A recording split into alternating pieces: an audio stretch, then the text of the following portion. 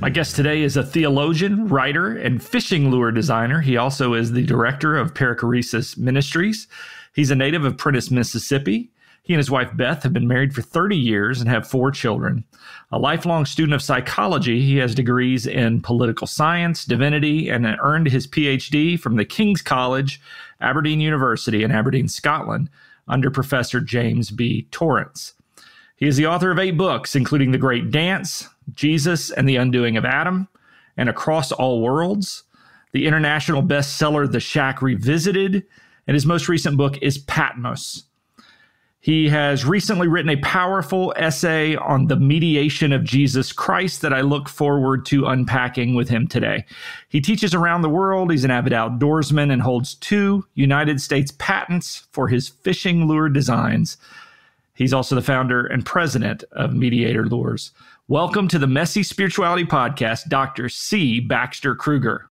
I know for me, the Trinity, which is so much a part of your work, was just like a divine pecking order. Growing up, I thought of God on top, the subservient Son, Jesus. I had no idea whatsoever to do with the Holy Spirit. But there was this God and Jesus, good cop, bad cop routine. That's really who I thought God was until, I was 40 years old. How did you come to see the Trinity the way you do now? Because it's so beautiful and it's such a part of your work. That was sort of implicit all along for me, but it became primarily through reading Athanasius and then Torrance's and then Karl Barth. And then in that process, and C.S. Lewis and many others, but that was the basic thing. I knew it was important, didn't know what it was, but when my son's now 32 or 33, and he has his own son, but when he was 7 years old, 6, somewhere right in there, it was a Saturday afternoon, and I was sorting through junk mail, sitting on the couch, getting ready to watch an Ole Miss football game. And I noticed movement to my far right, and I looked over and down toward the floor. I saw 2 camouflage faces and camouflage hat. And then I heard these screams, and these 2 camouflage blurs decked out. I mean, they had on the shirts, camouflage pants, boots, they had plastic guns and knives and grenades, and 2 of them just flying through there, and they hit me, and we went into this mock battle. And grenades going off, machine gun, they were playing army. And after about 10 minutes, I was exhausted. And I remember we ended up in a pile of laughter on the floor, all 3 of us. And I got up on my hands and knees, and I heard, well, it was more of a ticker tape, but I heard it too. Pay attention, this is important. And I thought, well, why? Okay. What's so extraordinary about this? I mean, it's got to be going on all over the world. The dad and his son and his buddy playing in the den. I mean, Saturday afternoon, and so it took me a while to process, and then I realized, hang on just a second, I didn't even know this other little boy. In fact, I didn't even know he was in my house. I'd never even seen him. Didn't know his name. And just suppose, for sake of discussion, that my son was back in the back playing with our dog Nessie. And this other little boy would have walked into my den decked out in camouflage. He wouldn't even known for sure that I was Mr. Kruger. He probably would have guessed that. But the last thing on earth that's going to happen is him to come flying through the air and engage me in that kind of personal familiarity, because he doesn't know me, doesn't know what I'm like, doesn't know my heart. And then it hit me. And man, did it ever hit me. My son was there. And my son knows me. And he knows that I not only love him, he knows that I like him, that I want to be with him. And so in the freedom of his knowledge of my heart, he did the most natural thing in the world, which is to engage me in play. And his buddy was right in the middle of it with him. And I watched my son's knowledge of me, my son's freedom with me, my son's communion, if you want to put it that way, with me, go inside that other little boy. And he got to share in it. In fact, it became as much his as it was ours in that moment. And I'm standing there in my den all those years ago, and I thought, that is the gospel. Jesus says, no one knows the Father but the Son. And I have come to share with you what I know. And in order for you to experience this, you're going to have to let me make some pretty serious adjustments to your thinking, Baxter. So to me, the doctrine of the Trinity was always beautiful, but it became much more concrete for me in that moment, because I realized a lot more about what John is saying in his gospel, what Jesus is saying, that the love with which you love me may be in them and I in them. And I neglected to say this in John 17:26. My favorite part of that verse right now is the phrase, I will. I have made you known, Father, and I will make you known. He takes responsibility for finding his bride in her darkness and revealing his Father and life in his Father's house to his bride. He's the good shepherd. He comes and finds us. He brings us home. And the Holy Spirit reveals what is. It's done. It's finished. This is reality. And we've been walking around in the dark. So it was both a personal journey for me and also theological. But theologically, the Torrance brothers had the most to do with that. I remember J.B. Professor James Torrance talking about it all the time. And he would say every day, every time you'd see him, he would say, the heart of the New Testament is the relationship of the Father and Son. The heart of the New Testament is the relationship of the Father, Son, and the Spirit. He would just say that again and again and again. And it's like, after a while, it sinks in and you begin to realize how significant this is. If you start out with the Trinity, you understand the purpose of creation and the redemption. If you start out with a single person deity, you don't know why God created us, except for maybe he was bored or needed somebody to glorify him.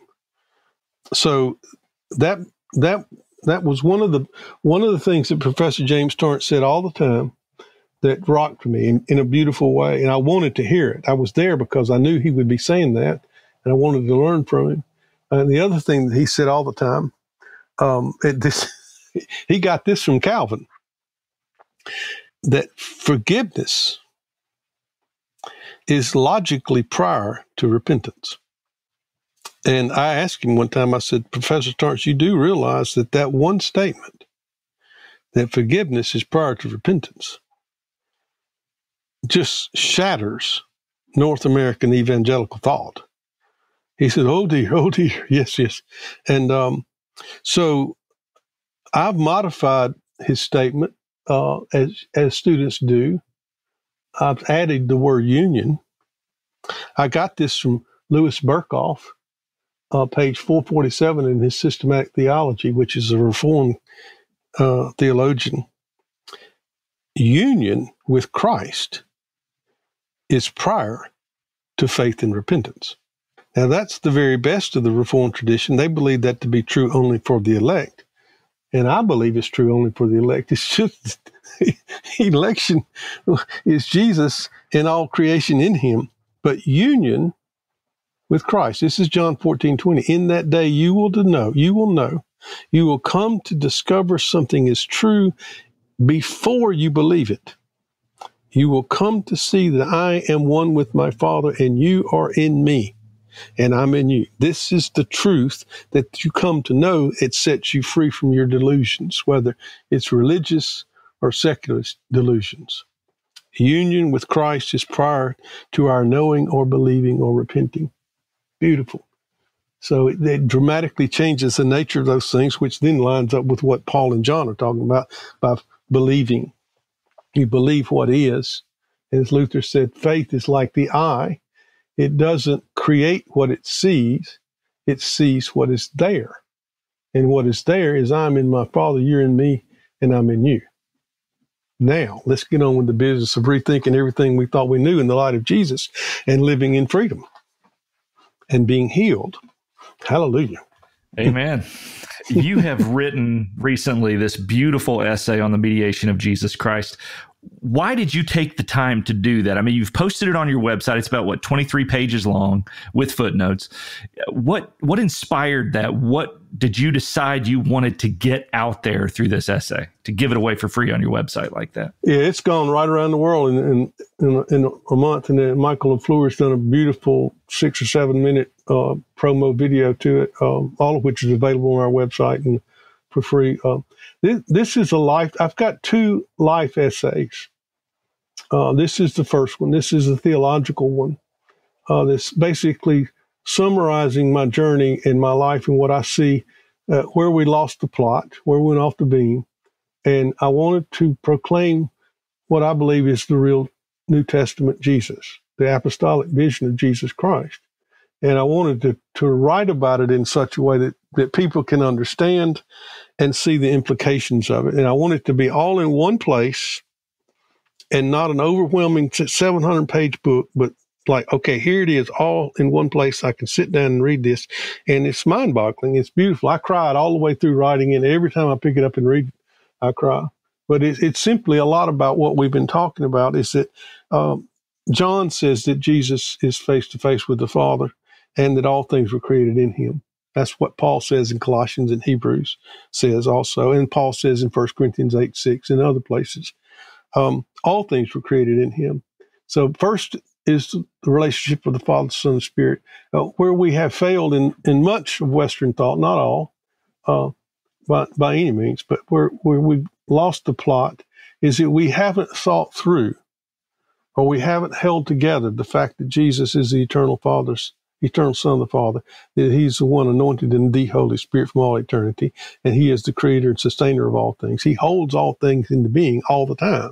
Without him, we'd simply cease to be, as Calvin said, as many said, Athanasius and others.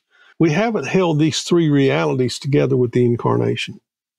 So that when you encounter the man Jesus, the incarnate Son, you're looking at the Father's eternal Son and the one who's anointed in the Holy Spirit and the one who's created and sustains all things. So in him, in Jesus, the Father, the Holy Spirit, creation, and the human race are together in relationship. Jesus is the relationship. So what happens when he became a human being, he didn't leave his Father behind. He didn't say, thanks, Holy Spirit, for the power trip, but I'm going to do this in my own strength. He became human in the Spirit as the Father's Son, as the creator and sustainer of all things. So the simple question, once you sort that through and you're holding that together in the very identity of Jesus, is what happens to creation and what happens to the human race if he dies? Because creation is not like the ever-ready Energizer Bunny, where God just gives us all our individual little battery packs and something could happen to God and we'd keep right on, doing our thing. We breathe Christological air. We exist and live and have our being in Jesus. Without him, we would perish. We would vanish. We would lapse into non-being, as Athanasius says. So what happens to us when Jesus dies? And the Apostle Paul is beside him, says, I'll tell you what happens to us when Jesus died. When he died, we died. When he rose, we were quickened to life and rose with him. When he ascended to the Father, we ascended in him into the Father's arms and into the world of the Holy Spirit. So what does that mean? It means Pentecost, the pouring out. If the Word became flesh and we died in the Word and rose with the Word, and ascended in the Word, what does that mean? It means the Holy Spirit is now poured out on all flesh. It means in that day you will know that I'm in the Father, you're in me, and I'm in you. The Holy Spirit has been given to us to open our eyes, to see, to understand, to walk in this. So that's what the paper is about. And then it raises the question, what then is faith? What is repentance? What is heaven? What is hell? So the light of Jesus Christ is the light of the world, and all of theology, every single bit of theology, no matter what bit you're talking about, eschatology, election, sin, salvation, hell, adoption, whatever eschatology, or whatever part you talk about, it all should be a footnote to the identity of Jesus as the Father's eternal Son, the anointed one, as the creator and sustainer of all things, crucified, resurrected, and ascended. Everything that we say in all of theology is bound in that statement. It's a matter of unpacking all the volumes that are bound in the very identity of Jesus. That's the task of Christian theology.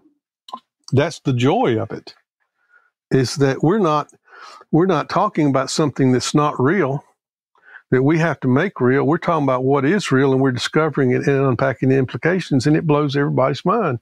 It's exactly what Paul said it was going to do. Exactly what Jesus, and the apostles are saying. So that essay is a great joy to my heart, and I wanted to give it to the world. I want everybody to ask, even if you disagree with every single word of it, I want them to ask the question, who is Jesus? Who is Jesus? This paper is my answer. And I'm working on a second paper, which is kind of a life's work. That's the meaning of the death of Jesus in John's gospel, which is just breathtaking. Well, I'm looking forward to that as well. You say in the essay, to speak of Jesus is to say something about the being of God, about all creation, and the whole human race. In your mind, Richard Rohr came out with a book a couple years ago called The Universal Christ, and he distinguishes between Jesus of Nazareth and, kind of a Christ, the King of Kings, the universal Lord. I don't see that same distinction in this essay. Would you differ from Rohr on that? Yes, I would. The only access to what he's calling the universal Christ we have is Jesus of Nazareth. And there are not two Jesuses. There's not an eternal word and then Jesus. Jesus is the eternal word. And he is the creator and the sustainer. And so it's much more, and I say that with all due respect to Richard, because he has done a wonderful job at helping us understand the practicalities of union. But on that point, I do differ from him, and I would say that I'm much more with Athanasius, and he tends to see. It seems like, I don't know. I'd have to talk to him, but he tends to see the incarnation as an instance of what's true of all, that we're all incarnations of God, and I would be much more Christological than that.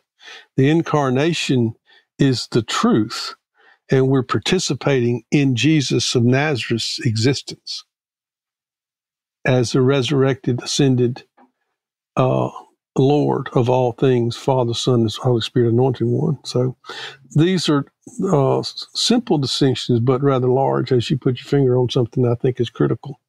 I don't know God except what Jesus teaches us. So I don't start off with a view of God that we've derived either from the Bible or just what makes sense to us, because what we have, according to John 16, according to Jesus in John 16, we have a sinful view of sin and a blind view of blindness. So Jesus, you got to teach us about who is God, who teaches Jesus. So he immediately goes to Father and Holy Spirit, and Father, Son, and Holy Spirit. That's all we know about God from Jesus. And we're certainly free to invent our own theologies, but who really wants to do that when you can talk to the Father's eternal Son and he can lead us? and he has. So right. The question to me on that is, we are free to continue to play church as long as we want, but that is simply to limit ourselves to ourselves. It is to limit the kingdom to be what we can create.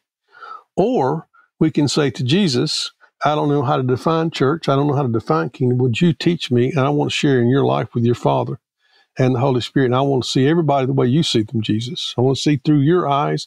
I want to know with your mind. I want to feel with your feelings. My son's buddy, found out later his name was Stephen.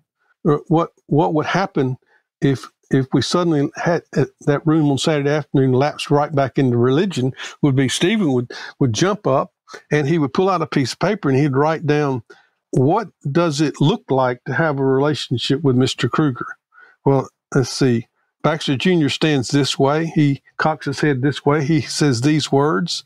And so you begin a process of imitating what you think it would look like, as opposed to actually participating in the relationship. That's the difference between external religion, as I call it, and participation. But it's participation in the one Son's personhood, in his relation. It's not, he's not an example of us to follow. He is the life shared with us. So I that would be a fascinating discussion to have with Richard. I was a bit surprised by that, but, he's a very bright and seasoned veteran walking with Jesus. So you criticize people like that very lightly. Of course, absolutely. Well, and he's got such a gracious spirit about it. It's hard to Exactly. to take a mean-spirited approach to Richard Rohr, right? But we can talk about the distinctions in our theology. Well, I always say that we're meant to wrestle with ideas and be critical of ideas, but we're not ever to say anything about persons. Right. So he's a beloved son, as we are, and this is an idea that I don't quite understand, and I don't share. I want to anchor this in the single person of the Son, in his indivisible oneness with his Father and the Holy Spirit. All right, back to the essay. You say specifically, by yielding to our enraged will, Jesus, the mediator of creation, became both the great exodus, the lamb lifting away the crushing weight of our catastrophic idolatry, and heaven's gate, the true temple where the life of the triune God takes up and holds the fallen human race and all creation in its brokenness. Can you unpack that for us a little bit? That's such a powerful statement. Yeah, that's straight from John's Gospel. The heaven's gate part is John 1:51 and Jacob's ladder. But the point that I'm making, the overarching point, is that what happens on the cross is not sinners in the hands of an angry God. It's God in the hands of angry sinners, and particularly the Son. And where was God the Father in this moment when the human race, not the Father, but the human race, was pouring out our wrath on Jesus, our unbelief, our treachery, our covenant breaking, our apostasy? Where was the Father? God, as Paul says, God was in Christ, reconciling the world. So it's the Son who goes to the cross, and he's in the Father, and the Father's in him, and so is the Holy Spirit. And they submit themselves to I'll call it the catastrophic idolatry, the catastrophic blindness, the deception, the ignorance of the human race. And we pour out our wrath. We beat him. We, to within an inch of his life, we rejected him. We cursed. We damned the word of God. And what is the Father doing in this moment? He is accepting our will, and he's transforming our rejection and our murder of his Son into the new covenant. He is in Jesus affirming himself as he's always been as our Father, and he is in Jesus redeeming our most stupid, blasphemous blunder and renewing his union with us in his Son through our rejection of his Son. And it's not our belief, it's our unbelief. We are Caiaphas, the one high priest in history. Or in Caiaphas, we as the human race sacrificed the one true offering, and we did it for the wrong reason, and we did it without knowing what we were really doing. And the Father said, I will accept your murder of my Son. I will accept it. And I will transform your murder of my Son into the mercy seat, the place where I embrace you and accept you in my Son at your very worst as my creation, as my children. And I will affirm my fatherhood and your sonship or daughtership in this moment. And I, and the Holy Spirit is saying, and I am in Jesus, and Irenaeus, to quote him again, it's beautiful. Several places he uses this language of the Holy Spirit accustoming himself to dwell with us in the journey of Jesus' incarnation all the way to the cross. And he says the same thing about God the Father, but it's pointed about the Holy Spirit, because on the penal substitutionary model, for Pete's sake, the Father turns his back on the Son. I mean, come on. And so what's the Holy Spirit doing? While the Father's enraged and pouring out his wrath on the Son and turning his back and abandoning his own Son, what's the Holy Spirit doing? It's torn, like trying to hold on to both. It's just an insanity. in our fallen mind. So what's really going on is that in the Son, the Father, and the Holy Spirit are meeting us at our worst, and the Holy Spirit is transforming my idolatry into the temple where she dwells, and she's going to turn the lights on. And so it's so powerful and so beautiful, and this is what John is screaming at us all the way through his gospel. I mean, here's just a quick example. John chapter 2, Jesus cleans the temple.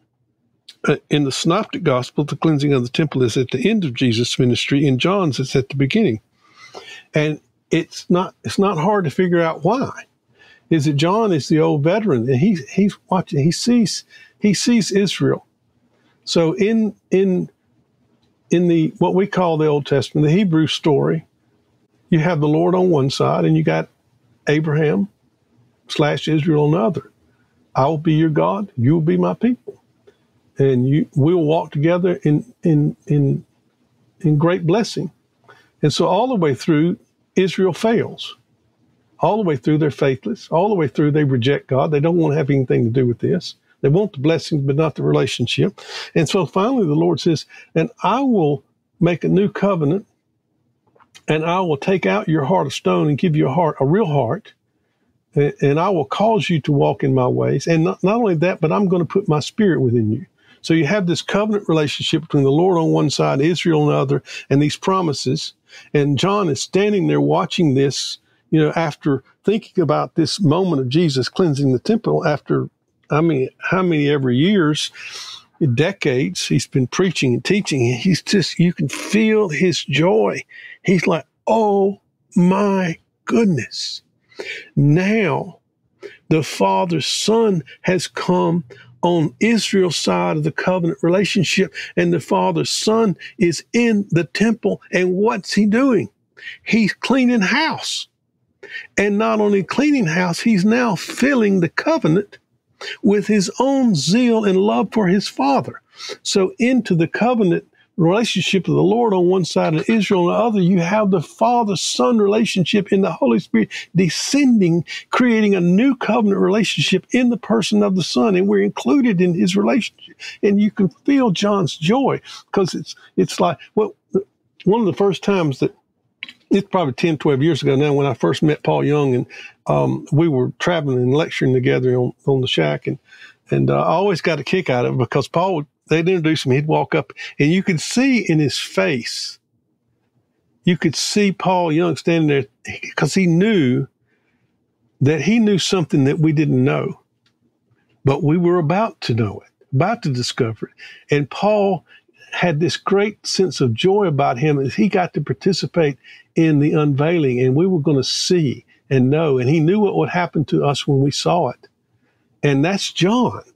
John knows who Jesus is. He knows that we don't know who he is. And so from the very beginning, he is expanding our imaginations. He's messing with our theology. He's deconstructing and reconstructing in all these little ways, so that all of a sudden we too can see Jesus in the temple, just like it was prophesied.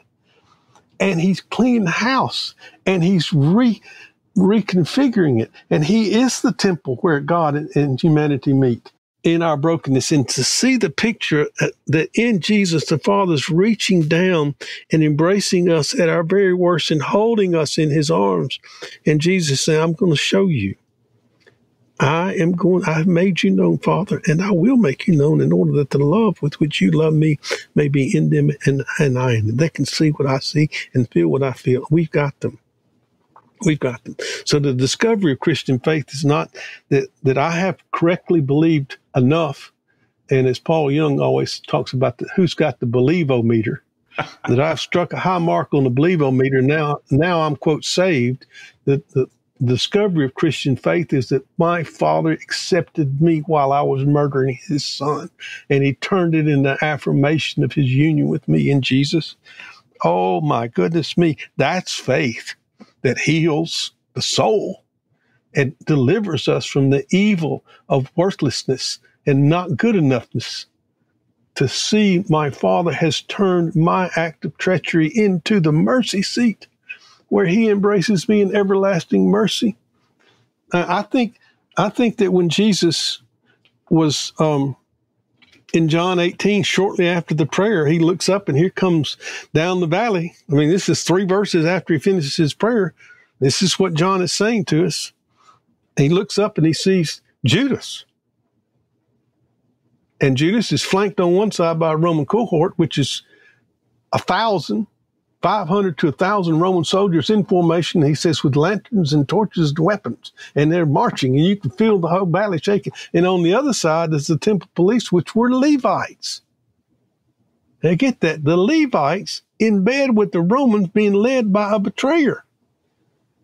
And Jesus walks up and says, whom do you seek? And they say, Jesus of Nazareth, because nothing good can come from Nazareth. And he says, I am, ego eimi, the name of God in Isaiah, going all the way back to Exodus and Moses at the burning bush. And what happens? They fall out on the ground. And then miraculously, Jesus is bound by the Romans and carted off, and then the whole process begins. And John's wanting all of us to read his gospel and say, well, wait. What happened? All Jesus said was the name of God, who is who he is, and everybody falls out. The victory. But that's not a victory. That's not what Jesus is after. There's no knowledge of the Father in that. And so Jesus is saying to them, you can't take my life from me. Your murderous intention will only succeed by my submission to you. And therefore, I'm going to submit to you in your darkness and in your sin and in your grotesque collusion with the Romans in the betrayal of Judas. And I'm going to submit myself to that. My Father and the Holy Spirit are in me, and we're going in, and we're going to have a new conversation on the other side of this. And I can't help but believe that what did Jesus' face look like when he stood, 3 feet away from Judas in his betrayal? I mean, what's going on with Jesus' face there? Is he afraid? I think he winked at him. I think he winked at Judas and whispered, Judas,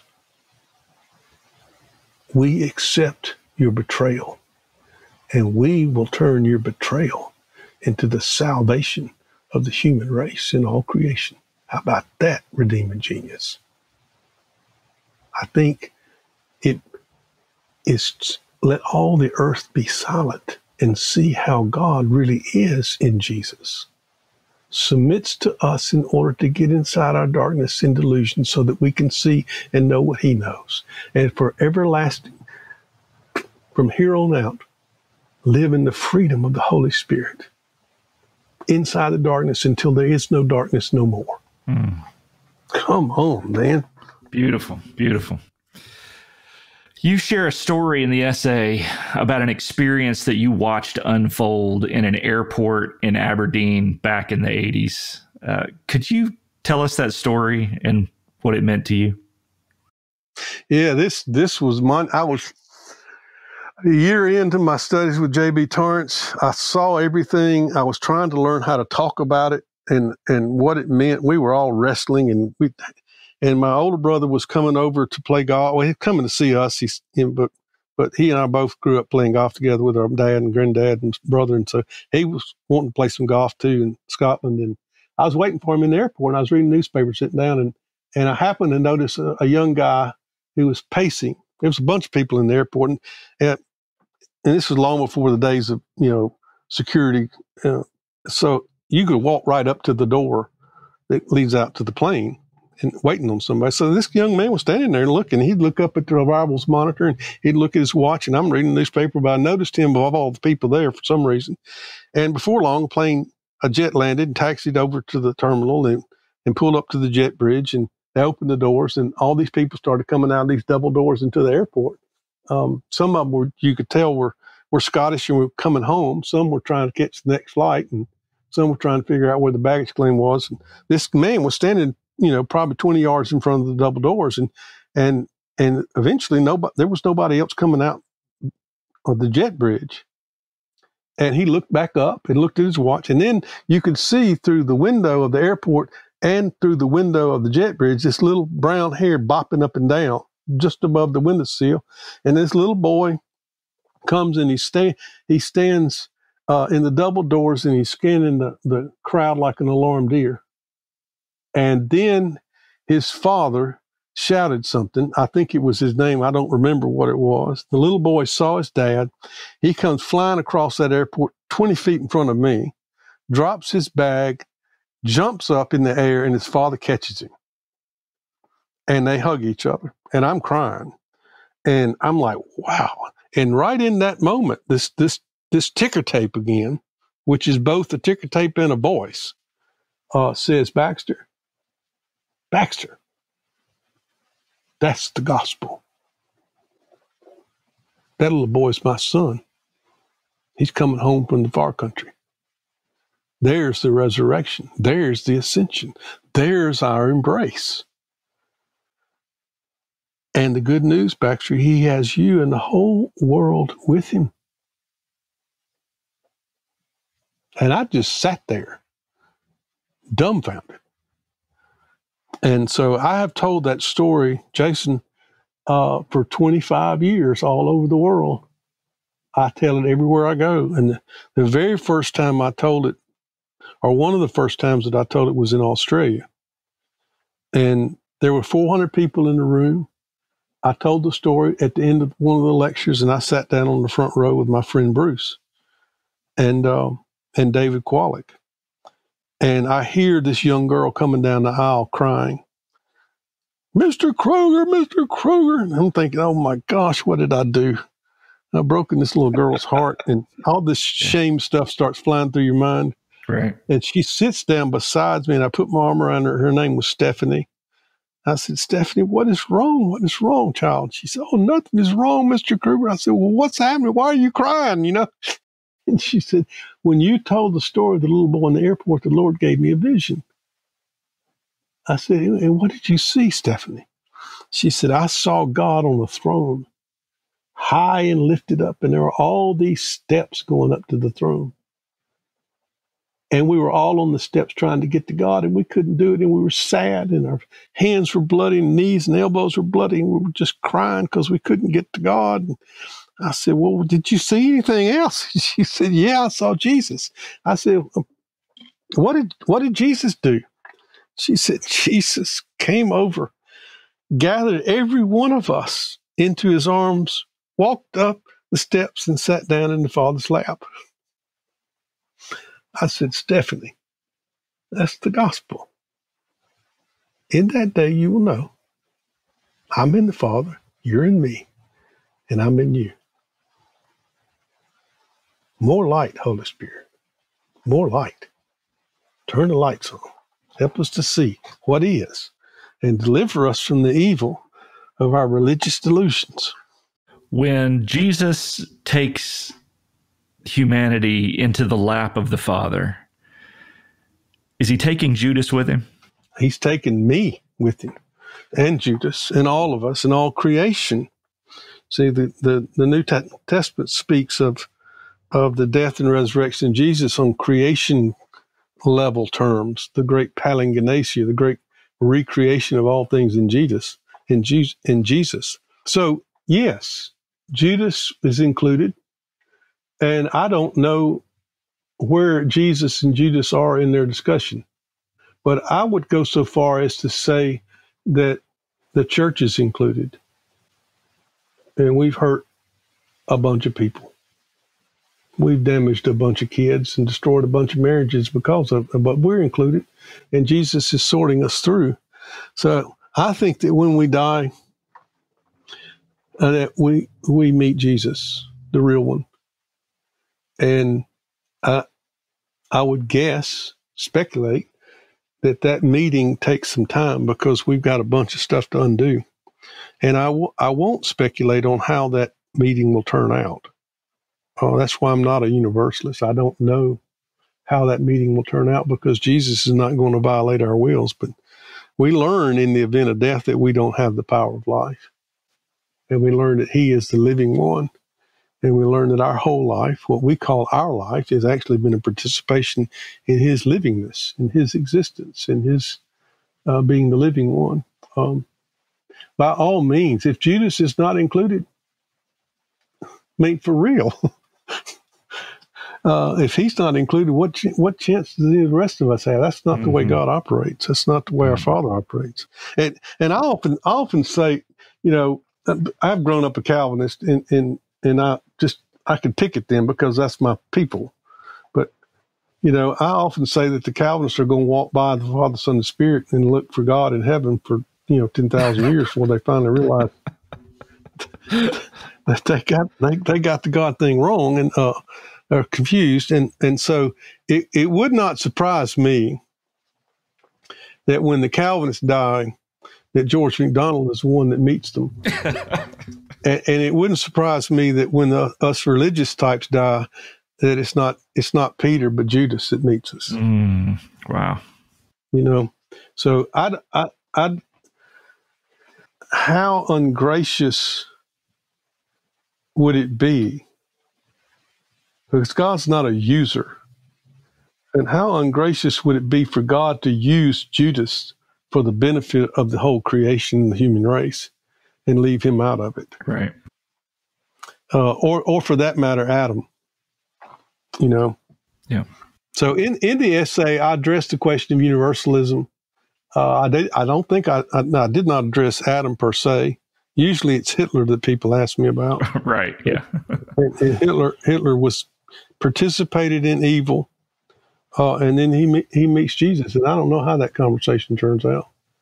I got my ideas, but I don't know for a fact. Mm-hmm. But like I like to say, it's easy for us to pick Judas or Hitler or Mao Zedong or whoever we want to pick that we think is the most evil of all. But the Christian church has done a lot of evil in the name of Jesus. And that's where the judgment begins. The judgment begins with the household of faith. What is judgment but our salvation saving us from ourselves? Wow. I think I was so influenced for really my whole life by penal substitutionary atonement theory. I literally thought it was the gospel, that I couldn't look at a picture of the cross without, feeling shame and regret. And, I'm in trouble. If God ever really figures out who I am, I'm really screwed. But I guess it was Brad Jerzak that I first heard talk about another way of viewing the cross. And you certainly amplify that in this essay, this other way of seeing what's taking place at the cross. And if we can look and we can see that that's God looking at the people who are actively murdering him and saying, forgive them, they don't know what they're doing, pleading ignorance on behalf of those who are currently engaged in his execution. Man, there's hope for me there. I didn't have any hope in penal substitutionary atonement. Well, there's no hope there, and it's anyway. We can have a whole segment on that, but for me, it's much more productive to park where we are. And I remember one time we were doing communion, and they put the communion cup up on a table, and it had bread beside it, and we formed a line, and we were to come up and take a piece of bread and dip it in the cup, and it's called intinction, and we would take communion. So, we're standing in line. It's my time to come, and I take a piece of bread, and right as I'm dipping it in the cup, I hear, "He who dips with me into the cup is the one who betrays me." And then I hear, "And I take your betrayal, Baxter, and turn it into your adoption." And so, to me, to own the fact that I, too, participated in the betrayal and the cursing and the beating and the murder and the damning of the Word of God, the eternal Son of the Father, the anointed one, I, too, participated in that, and that my offering here is not my grand faith and faithfulness and my religiosity. My offering here is treachery and apostasy, and Jesus took my treachery and apostasy and turned it into union. That is hope. That means that there's no dark corner in my soul that's not included in this. It means that no one is beyond the reach of Jesus. He's found us all. Now it's just us coming to know. And it's a big process. It's a big process. It's taken us 2,000 years in the West to begin to believe that the Trinity is important. And I say, Jason, I mean, one of the things that I like to say to help us in this process a little bit is, let's just say, for the sake of argument, that history lasts another 50,000 years. That would mean that what we're in right now is the early church. Mm-hmm. And something has happened that is so mind-boggling and so beautiful and so beyond our capacity to conceive of it and think of it. It's happened in Jesus. It's taken us 2,000 years in the Western tradition to really, really see, and principally thanks to Karl Barth, that this Trinity discussion is critical and beautiful. And I just think it's how astonishingly wonderful and beautiful it is. And this is where we are. This is where we are right now in our family conversation. This is where we've come in our journey. We've got a bunch of people that are despairing, a bunch of Christians that are despairing because they've done what the preachers told them to do, and it hasn't given them freedom or life or a river of living water, and they don't know what to do about it. And you got a bunch of preachers that are defending their position, and then you also got a bunch of people that are recovering the ancient gospel and are having their minds blown and liberated from their toes to their earlobes by the light, and they can't be quiet about it. And it's just beautiful.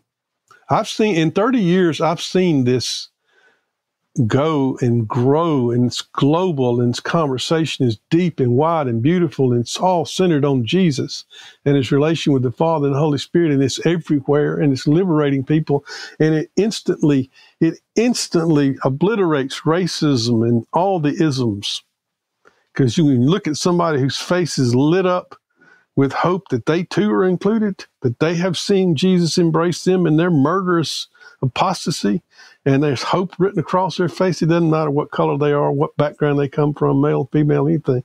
That's my sister. That's my brother. We share a mind-boggling love that Jesus knows from the Father from all eternity, and now we see it. This is love. Love is when we murder Jesus and Papa turns it into the reaffirmation and renewal of our union with Christ. That's love. That's redeeming genius of the Holy Spirit. That's hope. That gives us something to believe. And it defuses the clutches of the evil one that we are not worthy. It defuses it. It declaws him. He's got nothing to say to us about all the things that we've done wrong, when all those things have been taken up in Jesus and used to restore union. There's no power. He can't shame us. Oh, and it's Luther. He was great about this. He had these conversations with the devil, and making a list of all the things that the devil had said he had done wrong. And finally the devil quiets down, and Luther says, "Oh, you know about me? Let me tell you something." And he fills out more paperwork, He says that now, and then he takes the whole wad of paper, and he hands them over to the evil one and says, "But Jesus has embraced me." This Luther has been included in the embrace of the Father, in the Son, in the Holy Spirit. So shut up, be gone. So shame and fear and shame is the evil one's tools. That's his weapons. That's the fiery darts. And both of them are taken away when you see yourself as participating in the murder of the Son of God, and you see our Father in heaven turning that into the new covenant. So beautiful. Incredible. Only God. I know. Dr. Kruger, I'm so grateful for the time that you've given us here today, and for the heart that you've poured into this essay and to our conversation today. What are you working on next? I know you mentioned another essay that is yet to come. What can we look forward to from you in the future? Well, number one, we've got 350 hours of teaching and about 6 or 7 essays and 9 books that are available right now. But what I'm working on at present is a number of things. First, the essay on the meaning of the death of Jesus in John's Gospel, which is a lot of what we've been talking about. I'm also working on compiling a book of stories, like My Son Is Budding the Den and What I Saw in the Airport. And the Lord has just given me some beautiful, wonderful stories through the years. I'm going to compile that. And I'm working on the sequel to Patmos, which is going to be a ripper. It's not going to be two men in a cave trying to lead the other to healing. This is going to be more of a mystery thriller from the get-go. But I will say that it's all about Aiden returning with his wife and his best buddy to Patmos on the king of Greece's, or the president of Greece's invitation, because tourism has just skyrocketed on Patmos because people are trying to find the scroll that John may have left behind for Aiden. And they get as far as the airport when Aiden's wife is kidnapped by the bad guys, and off it goes. Oh, wow. So Aiden is trying to figure out how to walk with Jesus through something like that, and his buddy is it's a ripper. So those are things that I'm working on right now. Also, I'm working on I guess this will probably be an essay on the Trinity in the Old Testament and in the intertestamental period that I got into as background to John's Gospel and the prologue, and trying to understand his use of the word in the first verse, and discovered that there was a discussion of this. It stretched all the way back, goes all the way back to Abraham and the Oaks of Mamre, the three quote unquote angels that appear, one of whom is named Yahweh. And what's that all about? And is there a real discussion here? Oh, yes, there is. That all originated 25 years ago when I'm driving down the road, and I said, Lord, you're going to have to get the Jews in the Trinitarian discussion, and I don't know how in the world you're going to do that. And I didn't even finish this. And the Lord said, well, Baxter, the Jews are already in the Trinitarian discussion, and they have been all along. And I'm like, well, I'm not disagreeing with that, but you got to show me. And so he has, and I want to talk about that. And then who knows? I didn't know you until Keith introduced us. So I don't want to predict what's next. I'm just doing. It's kind of, you get to be a child. You do. When you know that Jesus is real and he's not absent but present, and he's in us with his Father and the Holy Spirit, then life becomes, Jesus, what are you doing and how do you want me to participate? Oh, you want me to help fix that tire. Oh, you want me to pick up the phone. Or, oh, you want me to read with my grandchildren. Oh, you want me to cook supper. Oh, it's just, you don't really know what's next. And it's beautiful because we're not afraid. And the world belongs to the Father, Son, and Spirit. What are you doing to redeem this? And the last thing I want to do, or I think most Christians want to do, is we don't want to work in the name of Jesus against what he is actually doing. And that's a big one. So I sometimes say that that I spent most of my life, I think most people do, playing checkers. I don't mean the board game. I mean trying to get ourselves crowned, or trying to get ourselves accepted or honored or recognized. And in the midst of our moves, which are always self-promoting and self-protecting and self-honoring, in the midst of our checker moves, the Holy Spirit, who is present, not absent, takes up our checker moves and self-centeredness and self-promotion and turns them into three-dimensional chess. And when you see that, you get real quiet. And you think, I want to participate in the three-dimensional chess game. I'm not interested in checkers anymore. And the last thing I want to do, and this is a word to all of us Christians, the last thing that we want to do playing church is to actually be working against what the Holy Spirit is doing in the three-dimensional kingdom. So we get quiet. That's the beginning of prayer. We're saying, Lord, show me what you're doing, and please don't let me work against you. And I want to participate, and I'm looking for you everywhere. Sacred presence. You're not up there, you're here. We're not moving from the absence of Jesus in his Father, in the Holy Spirit, to his presence one day in the future. We're moving from his presence now everywhere to its manifestation. Beautiful. Beautiful. What's the best way for folks to engage with you and your work online? Well, the website is perichoresis.org. I'll spell it, Perichoresis.org.